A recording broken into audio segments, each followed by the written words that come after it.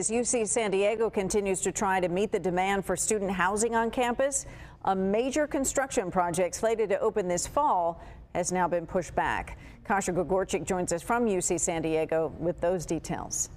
Construction is underway behind me on this new area of UC San Diego, but it will not be ready by September like the university had hoped. So instead of 2,000 beds being ready by the start of the fall quarter, only a fraction will be ready.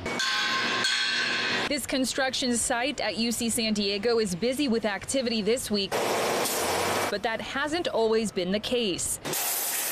UCSD says the $520 million project is delayed due to supply chain issues and above average rainfall throughout the winter. The Theater District Living and Learning Neighborhood was expected to open in the fall with enough beds for 2,000 students, classrooms, offices, and food and shopping options.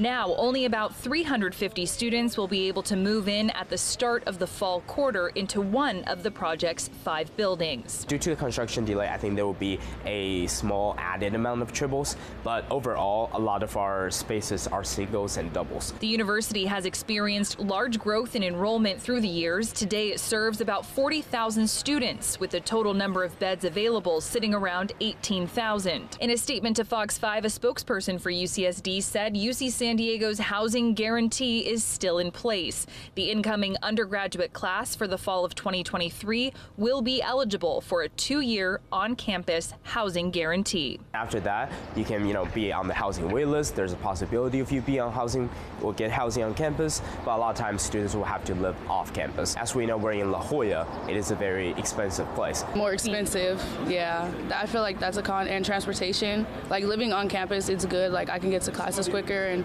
off campus, I have to deal with traffic. UCSD is now anticipating the remaining 4 buildings and about 1,600 beds will be ready by the start of the winter quarter. And the university also tells us, including this project right here, they hope to add a total of 6,000 beds to the campus by 2025. Reporting from UC San Diego, Kasha Gregorczyk, Fox 5 News.